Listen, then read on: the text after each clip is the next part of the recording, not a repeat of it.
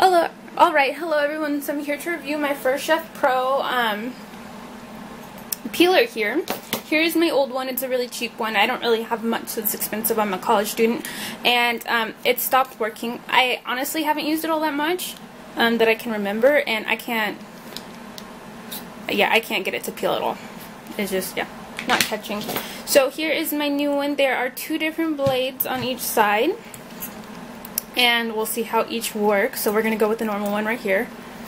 Oh, see, that catches just fine, so it's not just me. You can see that, and you can see the lines there. Alright, go get those off. And I'm really like not even messing with you guys. There we go. We're able cut off.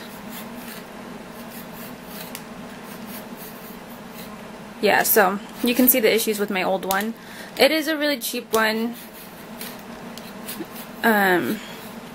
Obviously it doesn't cut that great anymore and takes a lot longer. So I'm really hoping this one will last a lot longer than my last one, because I don't use them all that often for it to go dull like that. See that? Okay.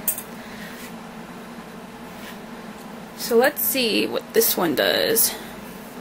You guys can see how easily that just peels everything. Now it does leave like these little lines. Can you see that? That doesn't bother me at all. This one, maybe that's the issue with it cutting, is it doesn't have those lines, so it doesn't really have much to grip onto, which is probably why it didn't last that long. Who knows? Look at that.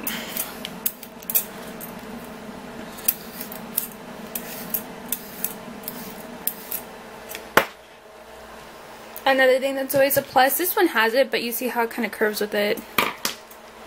This one does as well. It goes a lot further than the other one though.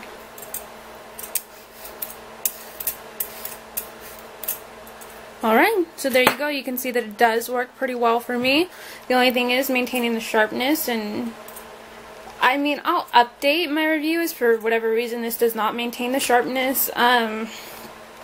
But you know, who knows how long that'll be. I don't use it all that often, like I said. So there you go. I hope that helps you.